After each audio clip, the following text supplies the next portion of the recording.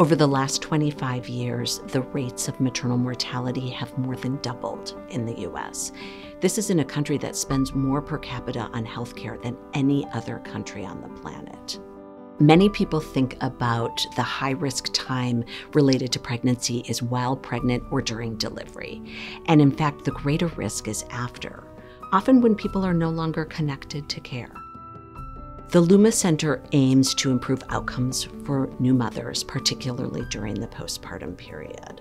We've had the fortune of both federal and state funders who see value and support our work on behalf of women, children, and families, both in Illinois and across the country. The Luma Center stands on 3 pillars. We need research to study the issues and figure out how best to improve outcomes. We need to train future generations of researchers and clinicians. And we need the community's voice so that the voice of those most impacted by this issue inform everything we do. One of our leading initiatives is the 2-generation clinic. This is a redesign of a traditional clinic that provides maternal health care during pediatric care visits. It has allowed us the opportunity to make sure women get very rapid and timely care throughout the postpartum period, and has proven quite successful within a traditional healthcare system. Dedicated research is important because it helps us identify areas of need for moms. Moms and babies are intrinsically connected together, and so if a mom is healthy, a baby tends to be more healthy. And so we're really looking to find better ways to identify potential health and mental health issues, and then develop tools to intervene. What we've learned through clinical care and through the data is that many moms who have a lot of stress have poor health outcomes during pregnancy and in the postpartum period. What we also know is that maternal mortality review committees say that more than 80% of pregnancy-related deaths are preventable. So we developed a study, it's a 5-year NIH-funded study, that examines how stress and adversity across the life course impacts biology.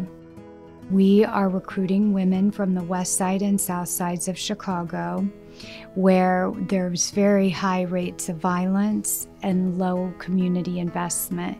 We know these women are living in stressful situations.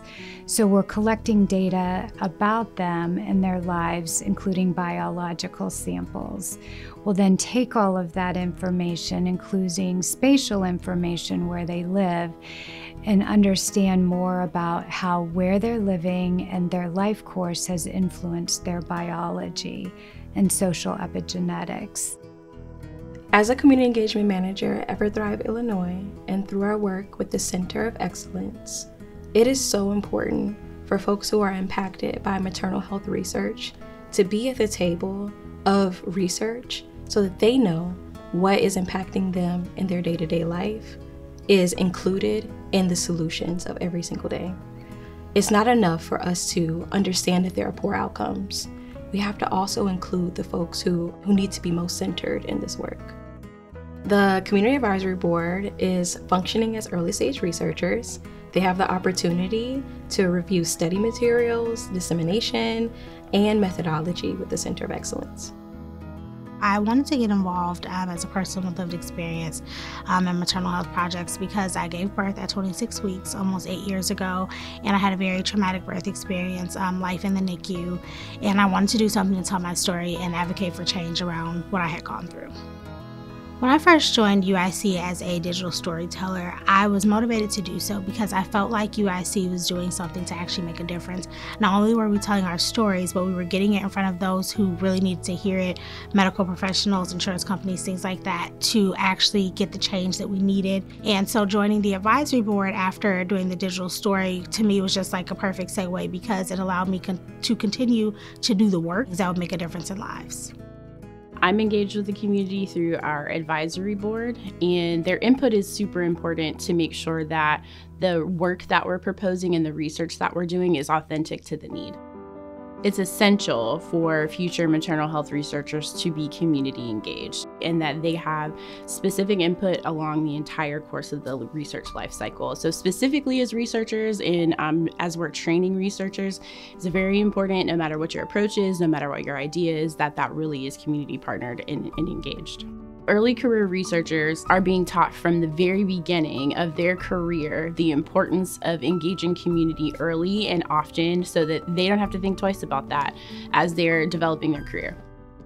Maternal health is finally getting attention in this country. We are talking about it, studying it, trying to make improvements. My goal for the Luma Center across the state of Illinois, and really our contribution to the country at large, is to continue to improve outcomes so that the postpartum period can be a safe, healthy period for all new mothers.